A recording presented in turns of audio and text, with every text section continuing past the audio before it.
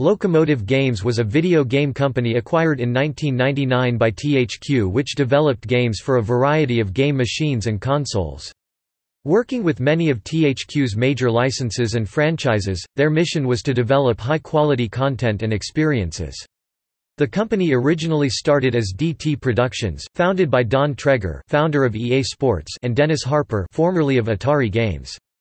It operated for many years as Pacific Coast Power and Light, developing games for all major consoles over the years: Nintendo GameCube, PlayStation 2, Wii, Xbox, Nintendo 64, PlayStation and PlayStation Portable.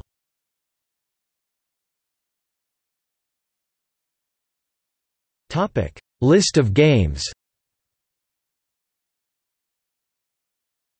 Is Pacific Coast Power and Light. Nintendo GameCube MX Superfly 2002, published by THQ. Power Rangers Dino Thunder 2004, published by THQ. WWE Crush Hour 2003, published by THQ. PlayStation 2 MX 2002 featuring Ricky Carmichael 2001, published by THQ. MX Superfly 2002, published by THQ. Power Rangers Dino Thunder 2004, published by THQ. WWE Crush Hour 2003, published by THQ. Xbox MX 2002 featuring Ricky Carmichael 2001, published by THQ. MX Superfly 2002, published by THQ. Nintendo 64 Nuclear Strike 1999, published by THQ. Road Rash 64 1999, published by THQ. PlayStation Jet Moto 3 1999, published by 989 Studios.